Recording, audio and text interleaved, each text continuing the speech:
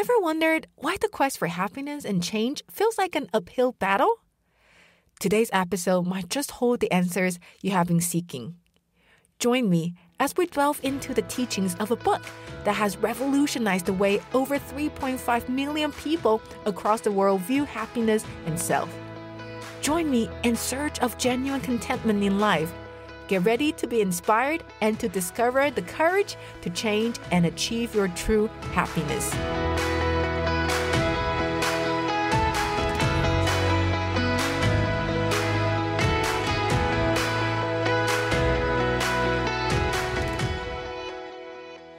Welcome to A Book with Bubble Tea. With your host, Mira He. Here, I share takeaways from East Asian books on parenting, startups, and self-growth. Seeking insights beyond the typical English shelf? Want to be a better parent and achieve more in life? You are in the right place. Grab your bubble tea and let's dive in.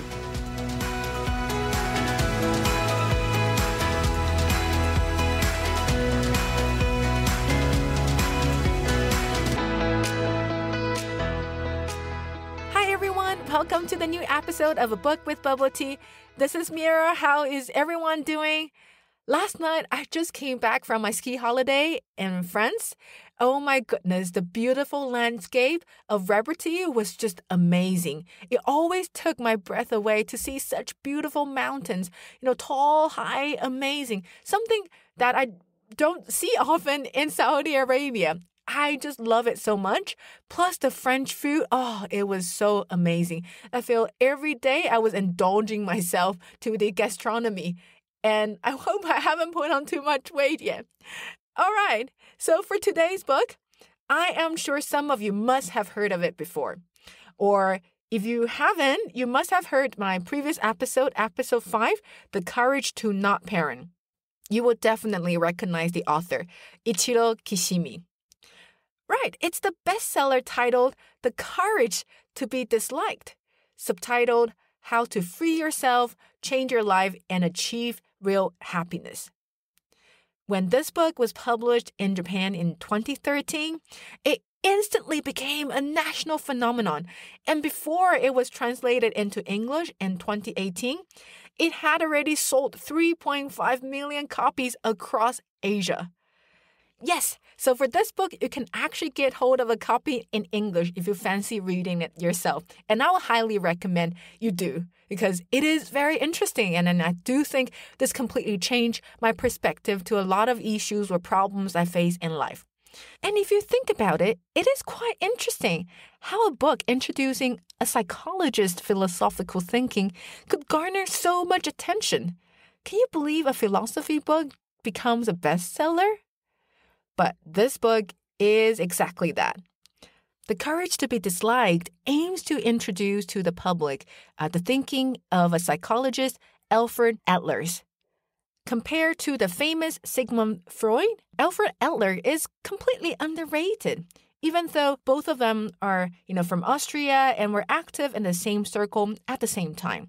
Freud and Adler took very different paths in understanding human behaviors.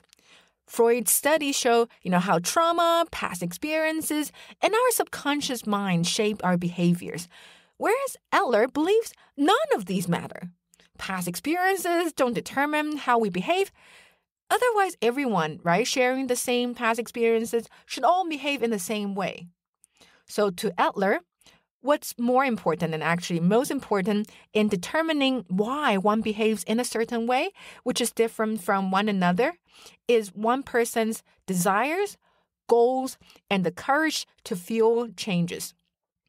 To the author Kishimi, his encounter with Adler's thinking completely changed his life.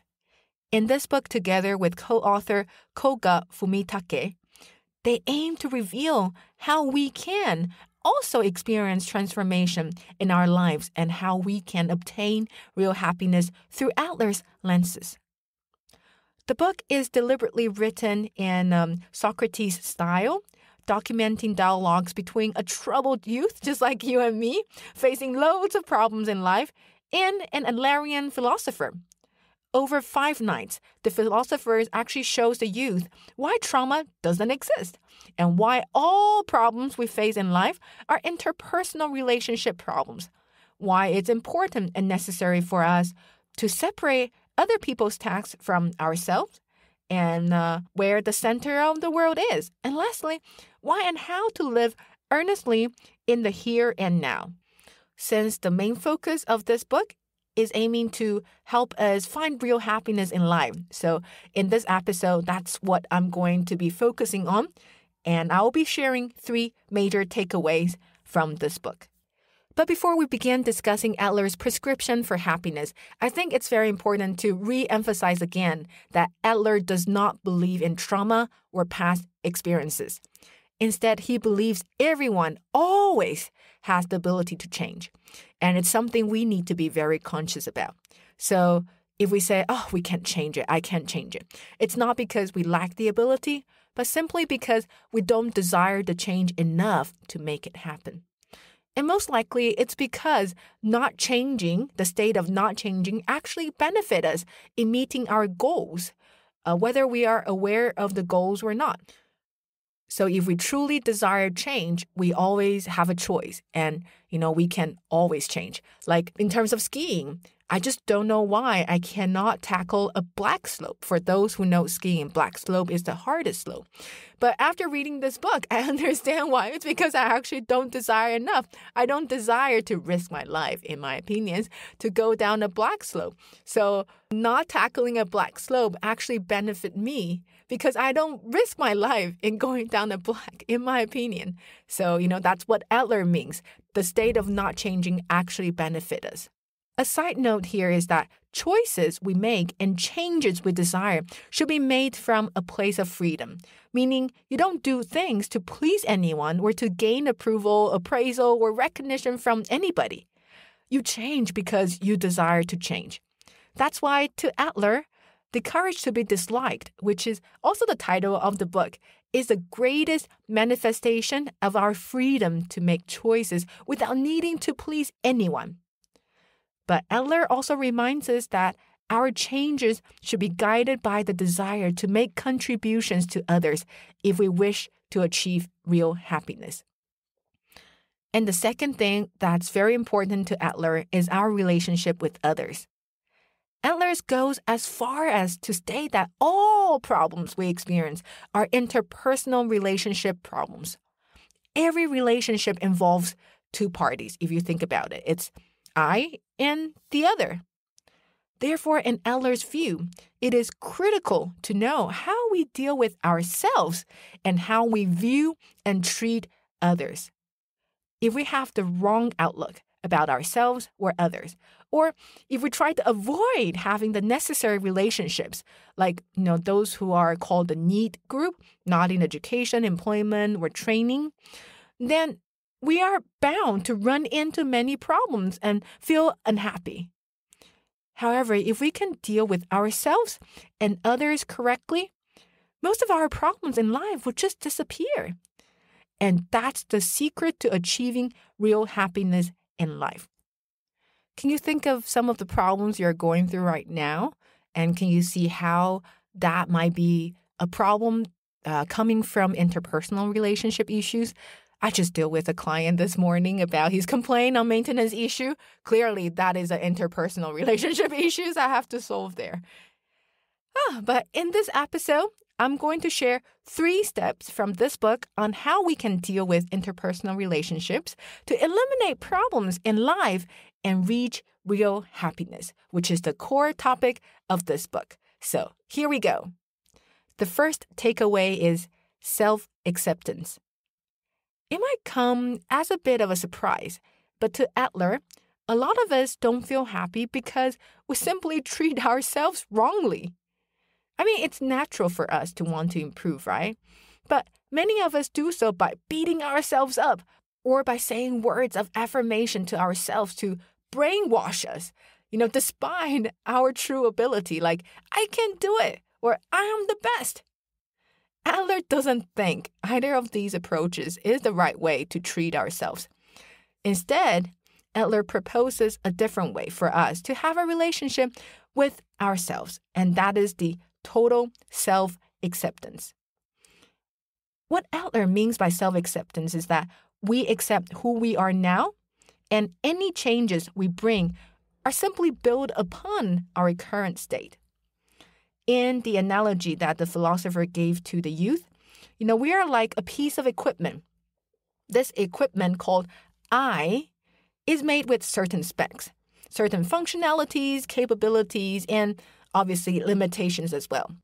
So, for instance, if I have to give a score of the overall performance of this equipment called Mira, then I probably only score 60 out of 100.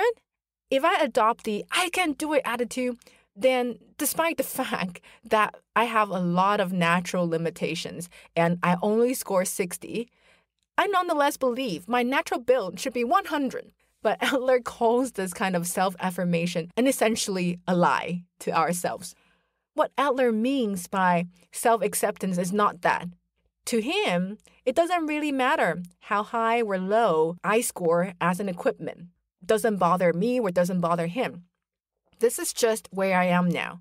The most important thing to Adler is our goal and how we can use this equipment that is called ourselves to get closer to score 100. So if you only score 60, but you want to do something as great as 90, then how do you continue to improve yourself so you can score 90, if 90 is your goal?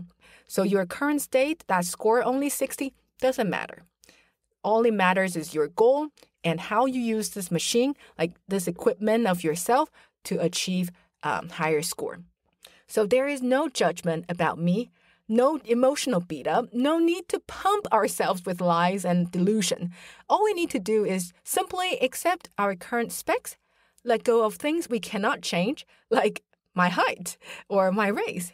And then we bring improvements to how we can use our equipments, this machine called ourselves.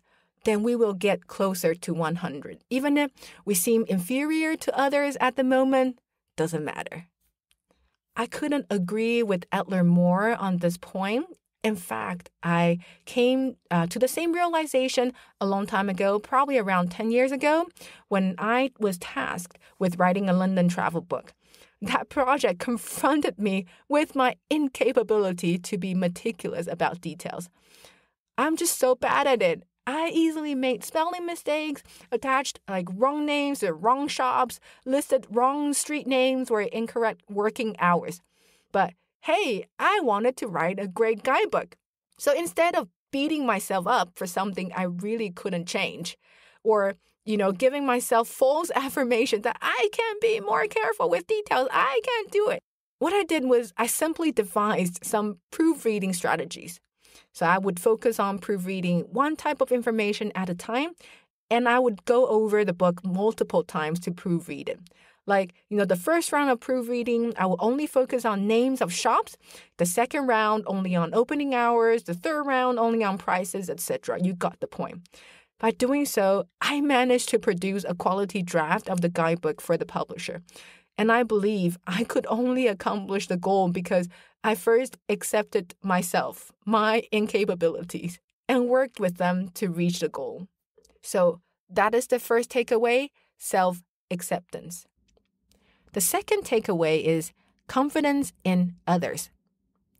Adler believes that many people feel unhappy even after achieving worldly success because they believe they live in a world of competition.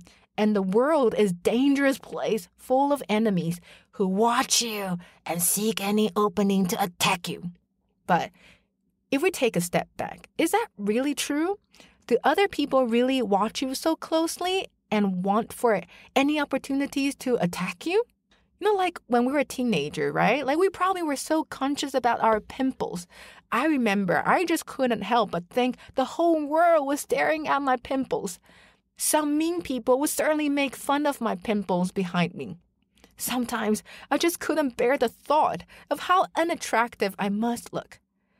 But, when I grew older, probably by having more important responsibility in life, I just really couldn't care less about my pimples anymore. I mean, I even have the shiny silver braces on my teeth, right? Let alone of just some few pimples here and there. And once I let go of it, I realized no one cares. So, what was my mental torture about previously then? Why was I living under fear of attack, judgment, and criticism? Adler said, if we can consider other people as our enemies, why can't we consider them as our comrades instead? Comrades are people who will support us whenever we are in need. If we can change the way we see others around us, a lot of the stress, anxieties, and problems we face would actually just naturally go away. And by then, we will be able to truthfully be happy for other people's achievements and accomplishments. And we shall also have the courage to build relationships with other people as well.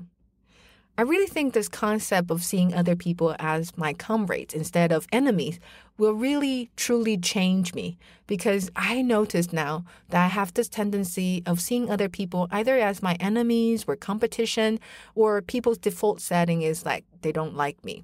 So even if they do show their affections toward me, I just assume this is not going to last long.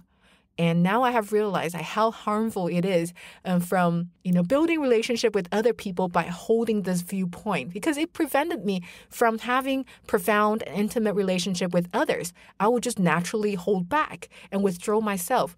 But now seeing what Adler said, I think it really brought to my awareness, this is the thing that was holding me back from other people. All right. However, when it comes to interacting with other people, our perspectives towards them are not enough. We need more practical guidance here.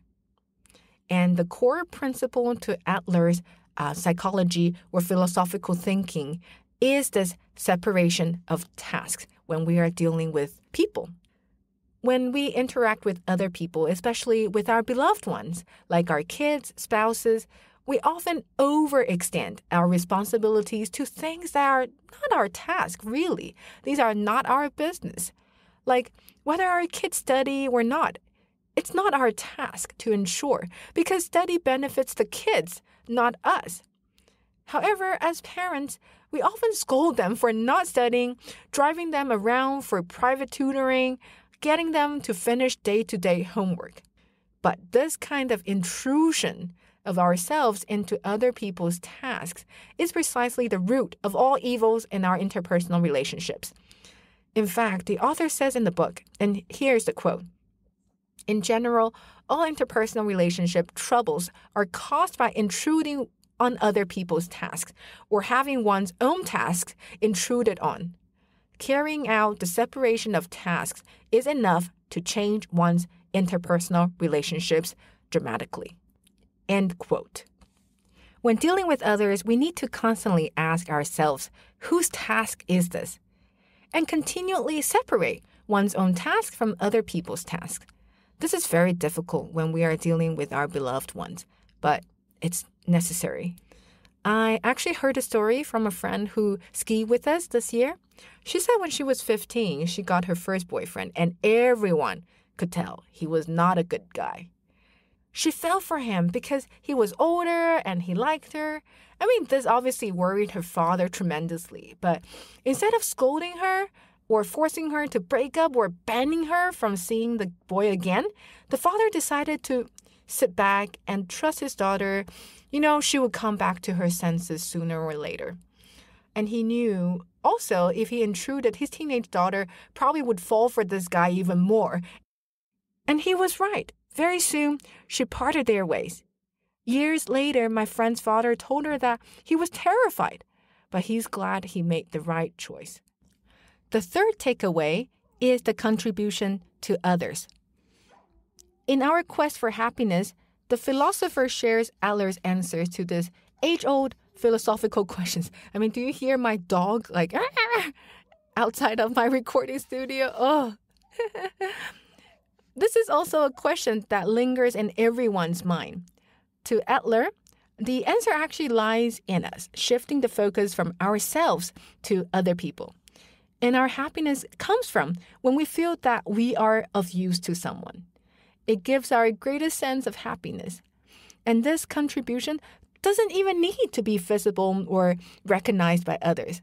All we need is just the subjective sense that, yes, I am of use to someone. Or in other words, a feeling of contribution. And that's all. That's enough for our happiness. And happiness, in fact, according to the Adler's thinking, is the feeling of contribution. So, to be happy, one needs to feel that he or she is of use to someone. And this is, our self-worth. However, one thing to be very careful of is we should be mindful of seeking recognition from others as a way to validate whether we are truly of use to someone or not. Because this way of gaining a sense of self-worth through others' recognition actually gives away our freedom.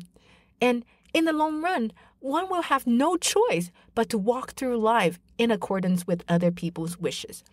And real happiness can never ever be obtained when there is no freedom in making our choices. Therefore, how we gain the feeling of I am used to someone is purely subjective, and only then we can obtain happiness. This sense of making contribution to others is very important to Adlerian psychology. In the book, the philosopher actually refers to it as our guiding star. As long as we have this I contribute to others kind of mindset, we will never lose our way, and we can do whatever we like. Whether we are being disliked or not, we can pay it no attention, and we can live freely. So, if I sum up about how to be happy, the fundamental layer is actually knowing I can be happy at this moment now, as long as I choose to. I accept myself and do not seek others' approval or recognition. I see others as my comrades instead of enemies. And the path to real happiness is through subjectively knowing that I am of use to others and I am making my contribution. Last part is my thoughts. When I first read about this book, I really thought that Adlerian psychology is about having the courage to do whatever I want and don't mind about anyone else. Isn't that how I could possibly be disliked? And the whole thing of separation of task also sound a bit cold to me, doesn't it? Like, this is your own business, get it sorted yourself, why should I help you, that kind of thing. But how wrong was I when I read it again for the second time? I missed out a huge part that Adler actually emphasized on making the contribution to others. And this subjective sense of contribution to other people, feeling that I am of use to someone, even no one recognizes it, not only leads us to real happiness, it should also further, be our guiding star. So it guides our decision of choice when we make in life. I can certainly see why this book has been a big hit in Japan and everywhere else. Though I still think, the way that Adler thought about past trauma and past experiences don't matter. But I really still believe that this approach can also reveal a lot of things that maybe we are not consciously aware of. Because without knowing how past experiences impact us and just rushing into changing ourselves sounds to me a bit like driving a broken car, but instead of trying to repair it first, the driver just gears up or does a turn because the driver believes, yes, I can always make a choice. I can always change it. I still think that, I probably would go with a more like a hybrid approach. I go for maybe a counselor to try to reveal things maybe I don't even know that I have a problem with. But, definitely adopt the Adler's thinking of believing that, yes, I have a choice here. I can always make a decision of my behavior. And I think this hybrid approach will really benefit us or benefit me in terms of having practical solutions in changing my life, as well as knowing what might be the blind spots of my behaviors that I didn't even know about. Saying that, I think this book offers a practical, instantaneous way that we can experience life changes. From this book, we know we are never as helpless as we think, and no one can force us to make any decision. There are always choices available to me to make a difference. and I have the ability to make the changes. I do recommend anyone who wants to experience a breakthrough. I think this book will truly help you greatly. All right, that's the episode for today, and I hope you like it. If you do, please subscribe, follow us, subscribe to our podcast, and now we also have a YouTube as well. I would like to see your comments, and I would love to learn stuff and grow it together with you. Let's enjoy our bubble tea. Until next week. Bye!